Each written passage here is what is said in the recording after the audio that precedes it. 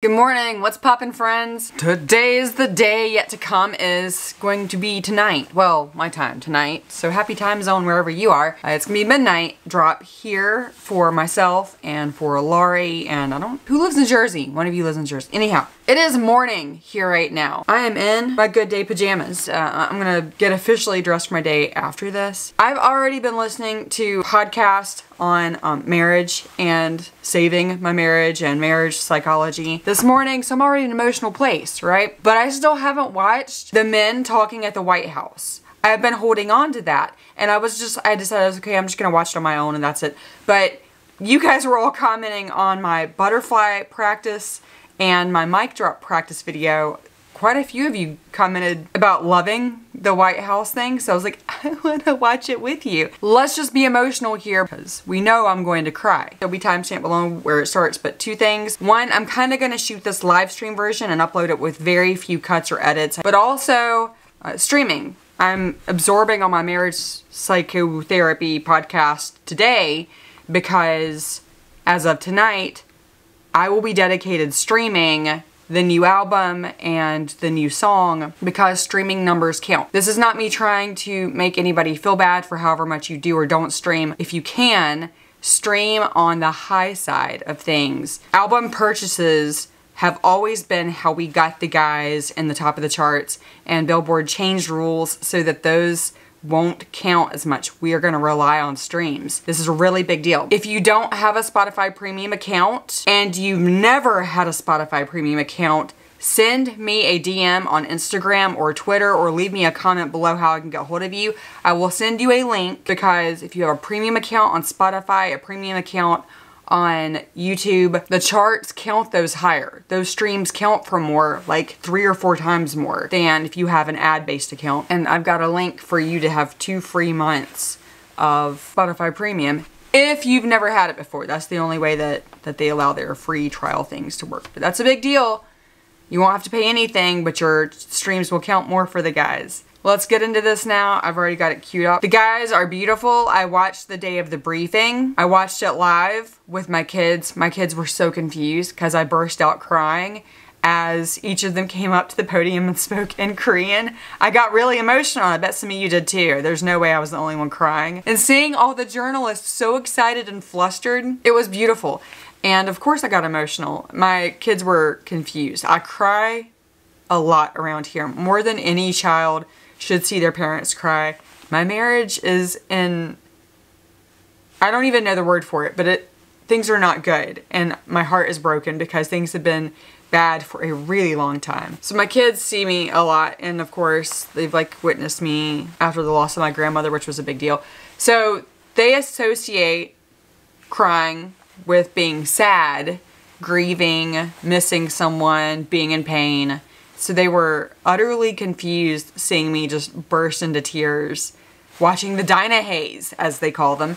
And I had to explain, sometimes we're so happy. We love someone so much and we're so happy for them that the feelings are big and come out of us. Sorry, I'm just thinking about how great it was to see them there and to hear the journalist clamoring out questions to them and BTS fighting, like it's so beautiful. So let's watch what President Joe has to say with them. We're not watching to see what President Joe has to say. We're watching to hear what they have to say. I know they spoke for, they said 35 minutes. We're going to listen to them for, it looks like just under 5 minutes. I want to see the clip and everything. Like, is there a longer clip? Because this is from the White House official. There was like a clip of them, was this just for Instagram? Of them walking through the grass and President Namjoon saying it's nice to meet you, or we've been looking forward to meeting you, Mr. President. Oh my God. Yoongi looking at the podium. That meme will live on. That was so funny. And the jokes about it being the Suga by the artist notebook set with Yoongi Marry Me written real big on it. That was a really funny meme. That was an instant classic. Figured I'd make you feel at home.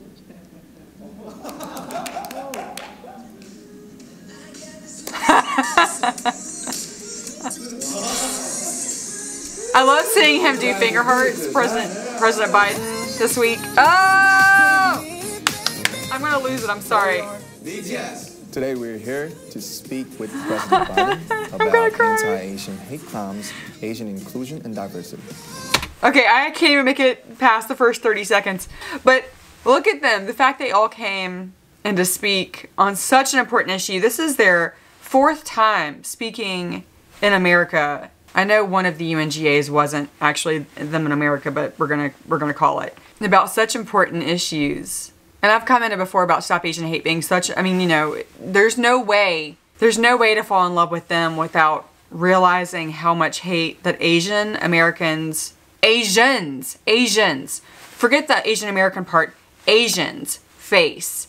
But here in America, that has been a very allowed, tolerated racism. And that's only now starting to be part of the dialogue of something that has to change. It's the overprivileged minority concept, so that racism's okay, and until brutal crimes have been committed against them in the last few years. But the brutal crimes were already happening against them. There have been things that happened right here in very wealthy neighborhoods in my town, in Raleigh and in Cary, against Asians that happened against them because they were Asian. And I mean in the years before this pandemic. So, but to have these men come and, alright, sorry, I really am just gonna play now and knock over my cups. I'm gonna cry. Hello, we are BTS. Today we're here to speak with President Biden. This is so huge! Anti-Asian hate crimes, Asian inclusion, and diversity. Tay's face.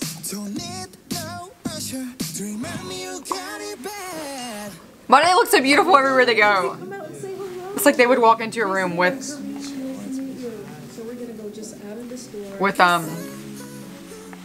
a soundtrack. BTS, and it is a great honor to be invited to the White House today to discuss the important issues of anti-Asian hate crimes, Asian inclusion, and diversity. 최근 아시아계를 대상으로 한 많은 증오 범죄에 굉장히 놀랍고 또 마음이 안 좋았는데요. 이런 일이 근절되는데 도움이 되고자 오늘 이 자리를 빌어 목소리를 내고자 합니다.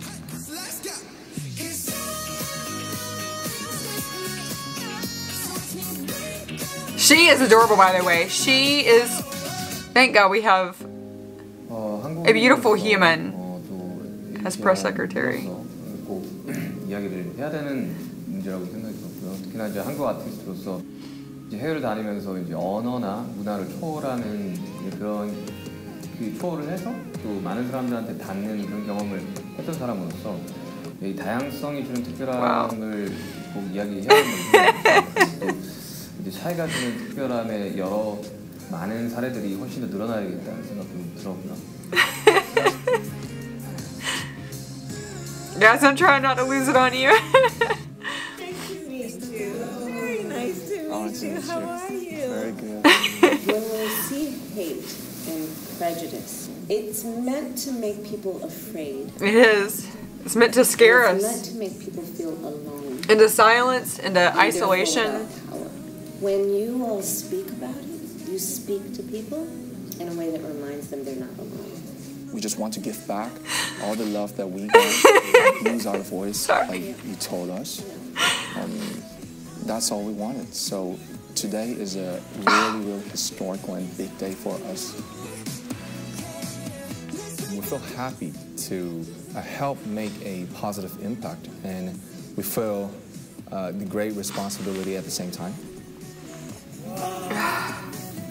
Here's the clip. Welcome to the White House. Come on up here, guys. I want all 35 minutes. I got involved in public life because of civil rights. Even back then, famous artists help move people.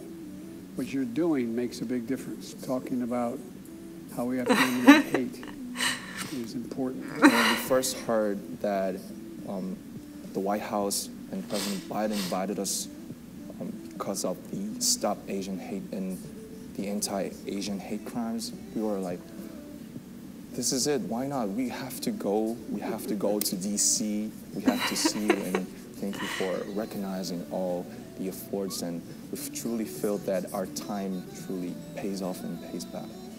This important month here in America, A lot of our Asian American friends have been subject to real discrimination. We want to say thank you For so long. sincerely for your decision, such as signing the COVID-19 Hate Crimes Act into law. We truly appreciate the White House and the government's trying to find solutions. J-Hope back You know there. what you're doing, but don't underestimate it. It's not just your great talent, it's the message you communicate that matters. And this is one president who appreciates you. Wow. I have to tell my mom.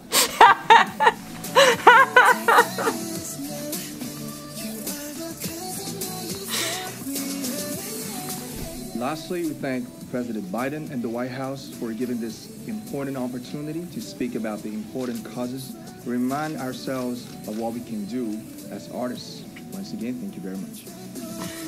Woo!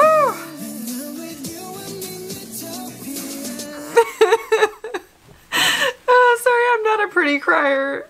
I hate that for you. Who's watching me anyhow when they're on the screen? I think I mentioned a couple of days ago, maybe. Ugh, I really wanted to, like, I hoped, you know. I am so looking forward to the Bangtan ball on this. Sorry. So I think I mentioned a few days ago, I was on TikTok and just like stumbling, you know, through, I ended up on a live stream of a few Asian men cooking. They were making seafood soup and some different things, and the comment section, like the live stream comments, and these men, one of these men in particular, he continued to do what the guys do when they're live streaming. You know, read the comments and then go back to what he's doing and then read the comments and go back to what he's doing. And there were a few commenters that just kept commenting really horrible things. Horrible things. And my heart broke because this is a human being who merely had the audacity to exist as an Asian person and start a live stream. That's it. That's all he had to do. That man could have literally just turned the camera on and sat in front of it and done nothing. And those exact same comments would have been, and it was all based on nothing other than, based on nothing more than his facial features. That's it. That's it. The hate that was geared at him was based on his facial features. And correction, the hate that was lobbed at him was based on the hate in the person who was writing those comments, the people writing those comments. And there were quite a few people. But they were taking their hate out on him because of his facial features. That was it.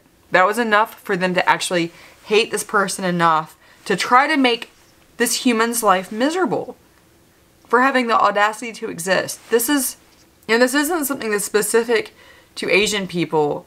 It's something that minorities face. That if you are black in America, I can't speak for anywhere else, and I'm not black obviously, but if you're black in America, you know what this is like to be questioned, to be hated, to be ridiculed for your features and having the audacity to exist. That's it. Asians are somebody who and I've referenced before in another video, I spent a weekend with a family member who considers herself incredibly progressive. She's super, you know, pro Black Lives Matter, pro feminism, super anti everything Republican, everything conservative. Like, she's super progressive. And yet she turned around and made an incredibly racist joke to me, mocking a Korean woman. This is actually like months before I found out who BTS was. But I just remember sitting there thinking, that was so weird and not in alignment with everything else that you're so passionate about. And I realized she didn't even realize what she said was just racist and weird. It wasn't coming from a place of hate, but it was fully coming from a place of mocking. And she clearly didn't see that was, but allowing things like that and feeling things like that is when you become the slippery slope toward hating. And then of course with the pandemic, the amount of hate that has been targeted at people walking, like I said, having the nerve to exist. By the way, Yoongi can't stop smiling these days. Did you notice that? That man can't help but smile. This is This is a good era. I don't know what's coming tonight. I don't know what's yet to come. I am scared for tonight. But be prepared, I'm gonna cry. It's just gonna happen again.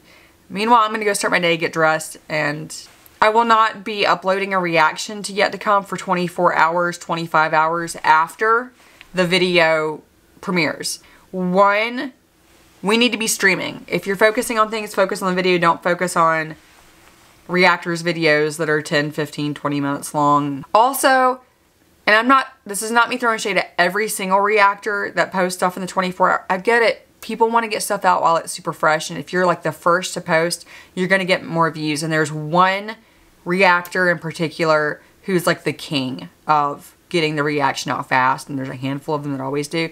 But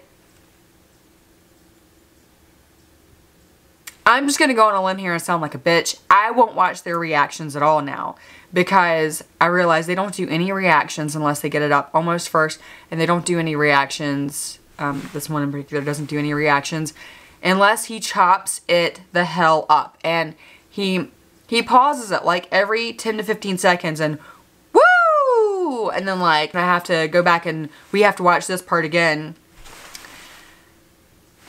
But I've actually figured out and learned a long time ago, if you do that, the system, the spider they have that goes through YouTube looking for copyrighted content, it won't catch you. Hybe will not allow reactions in the first 24 hours. They will block, they get them all blocked. Like before they even get posted, just trying to upload it. Hybe blocks all reactions because they want you to stream their song for the first 24 hours. And then Hybe allows... they remove the block. This is how it's been the last several. They can get through the system and get you to watch their reaction anyhow, like an hour after the video drops. So they're first to the market. But number two, that means they're also monetized. So when they get 500,000 views, 1 million views on that reaction, they're making a ton of money off it. And not that making money off of like what you're creating is a bad thing, but they're actually making the money that the guys would be making.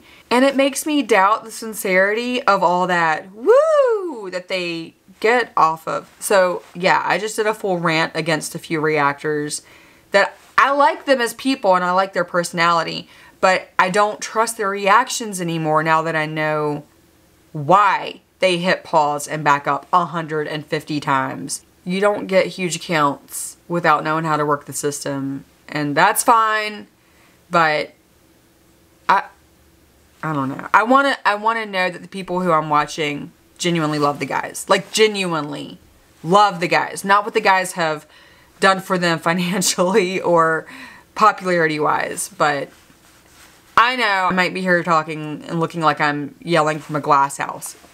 Whatever. But anyway, I just want to let you guys know. I will be reacting. You will not see that reaction until Saturday. God loves you. I love you. BTS loves you. Love yourself.